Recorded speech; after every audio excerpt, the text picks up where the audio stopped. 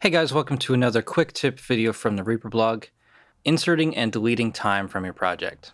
What I mean by that is inserting a specific amount of time or removing a specific amount of time from your project and moving everything over to compensate for that inserted or deleted time. Right here, this is a video project. I have my rough cut here in the beginning of the project. I have my original recording here.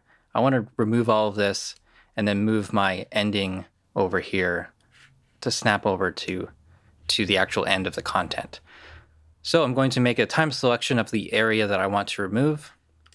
I right-click, remove contents of selection, moving later items.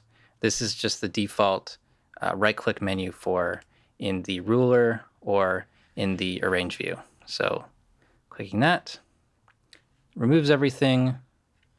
I just have a small gap that I need to trim. And now we're pretty much done for the end of this project. In this other project, it's a little MIDI-based song. I haven't given myself a lot of room to work with in terms of changing the arrangement.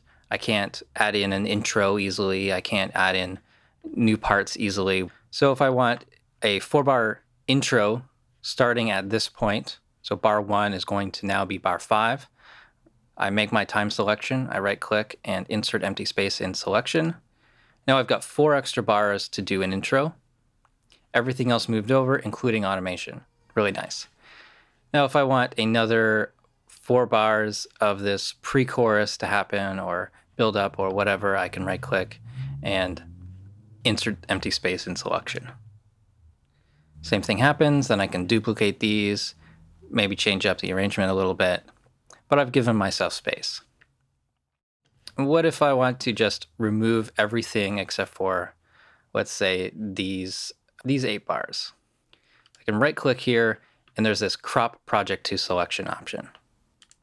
Everything within the time range that I selected is kept, and everything else is removed, and it snaps back to bar 1.